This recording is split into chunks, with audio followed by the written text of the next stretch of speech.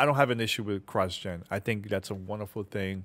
We're going to take it back when Nintendo, remember when they announced that Zelda was coming out also for the Nintendo Switch and Wii U? I was like, man, this is cool. So if you couldn't afford to buy the new console, if you have the Wii U, you can still play Breath of the Wild, and everybody wins, right? Again, Microsoft also been doing the same exact thing. Back in January of 2020 of this year, Matt Booty from Xbox also was saying, "Hey, we're gonna support cross-gen for at least 2 years or so, right?" Great thing. Phil Spencer said the same exact thing on our podcast.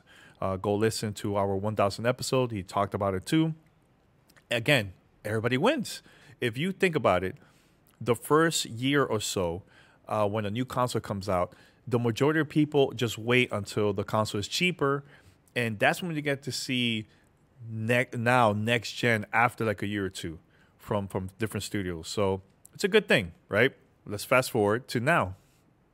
Yesterday, Sony just showed the PlayStation 5 showcase, was they announced a bunch of games that's coming out for the system, and it was announced the price and also the date of the system.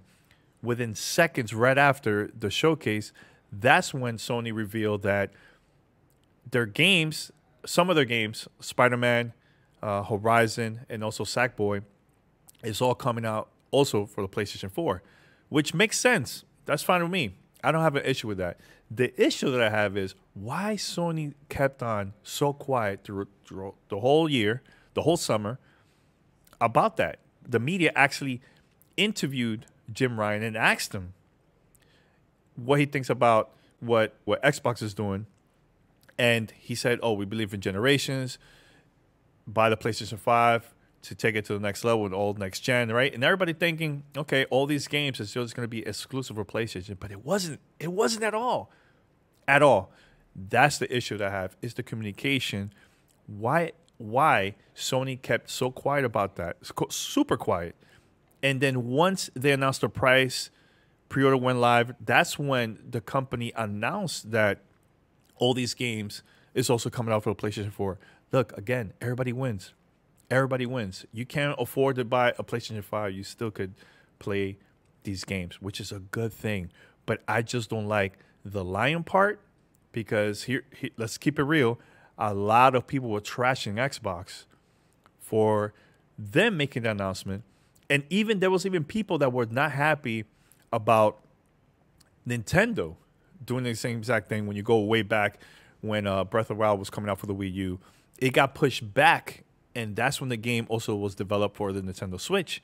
People were not happy about that, right? At the end of the day, I'm excited that everybody's getting a console. I'm planning to get one sometime early next year when Ratchet and Clank comes out. That's my goal, to get it around spring. But it's good to speak out when a company is doing certain things that is not consumer friendly. Speak about that, because then other companies are going to be doing the same exact thing, and it's not fair. It's not fair that companies are going to be taking advantage of this. But I love when companies are being transparent, they're being upfront and honest to the consumers, and we should support more of that instead of supporting the lies that it's not good for our industry at all. That's the only issue. Look, I don't care who sells what. If Sony sells more than Xbox or Xbox sells more than Sony, I really don't care about that. I want us, the gamers, to enjoy gaming. We have a lot more options now. Gaming right now is going to be even better next gen because of the technology and everything that they're planning to do. And I just love that now during the pandemic, quarantine, gaming is the medium that's been helping out the most out of every other industry. Gaming is the one that has been helping us while we're staying home and all this stuff, man, right? So we just need to push. We need to talk about and be vocal about this, man. So company can stop doing this nonsense of keep everything secretive, lying to the consumers. That's not good. That's it. Just be honest. We'll move forward. Everybody wins. That's it. That's all I have to say.